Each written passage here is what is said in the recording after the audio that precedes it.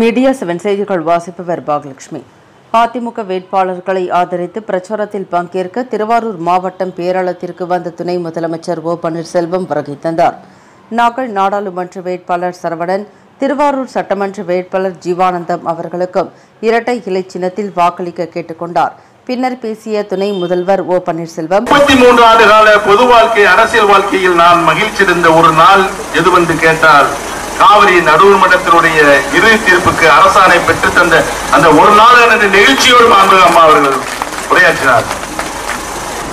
குடிசை பகுதியில் வாழ்கின்ற வீடற்ற ஏழை எளிய மக்களுக்கு கணக்கிடப்பட்டு கிட்டத்தட்ட 15 லட்சம் மக்கள் தமிழகம் முழுவதும் குடிசை பகுதியில் வாழ்கின்றார்கள் என கணக்கிடப்பட்டு அவர்களுக்கு தரமான உறுதியான கான்கிரீட் வீடுகள் கட்டித்தரப்படும் என்று அம்மாவால் அறிவிக்கப்பட்டு இன்று வரை 6 லட்சம் வீடுகள் கட்டி முடிக்கப்பட்டு ஏழை எளிய மக்களுக்கு வழங்கப்பட்டுக் கொண்டிருக்கிறது.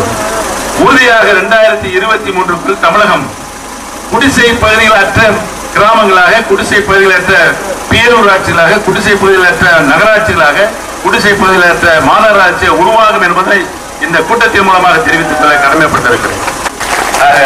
நம்முடைய அருமேஸ்வரர் சரவணன் அவர்களுக்கும், திருவாரூர் சட்டமன்ற தொகுதியில் வெற்றி வேட்பாளர் போட்டியிட முன்னாள் அமைச்சர் ஜீவானந்தம் அவர்களுக்கும், நம்முடைய புரட்சித் தலைவர் எம்ஜிஆர், புரட்சித் தலைவி மாண்புமிகு அம்மாவுடைய வெற்றி சின்னமாம் இரட்டை இலை சின்னத்தில் உங்களுடைய பொன்னான வாக்குகளை முத்திரையிட்டு செய்திகளை உடனுக்குடன் தெரிந்து கொள்ள மீடியா 7 தொலைக்காட்சியுடன் இணைந்திருங்கள்.